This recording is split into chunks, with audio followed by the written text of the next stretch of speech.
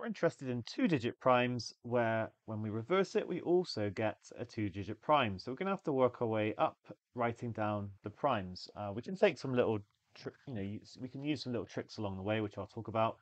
So 11 is the first two-digit prime actually, and that when you reverse it is also 11. So that is going to work. And then I'm going to jump to the next prime, 13, which gives me 31. So that actually gives me another 2 because how many two-digit primes are there? Yeah, like you basically get them in pairs mostly, except for this 11.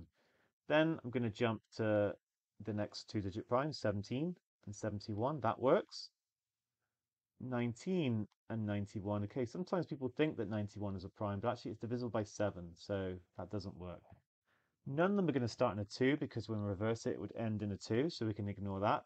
So that will take us into the 30s. We've already got 31, so just got to think, are there any others? 37 is a prime, and so is 73. Okay, that's going well. Again, it can't start with a 4, can't start with a 5, because then when you reverse it, it will end in a 5. 6 is out the question. Okay, let's try 7. So we've already done 71 and 73, 79 and 97. Okay, they also work.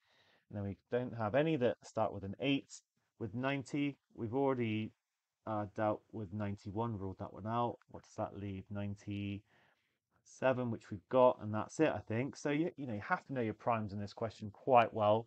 Or you could, of course, write out a big long list of them, but hopefully you're happy how I've done it. So how many are there? Let's just add them up. It's going to be 9 in total. Nice one.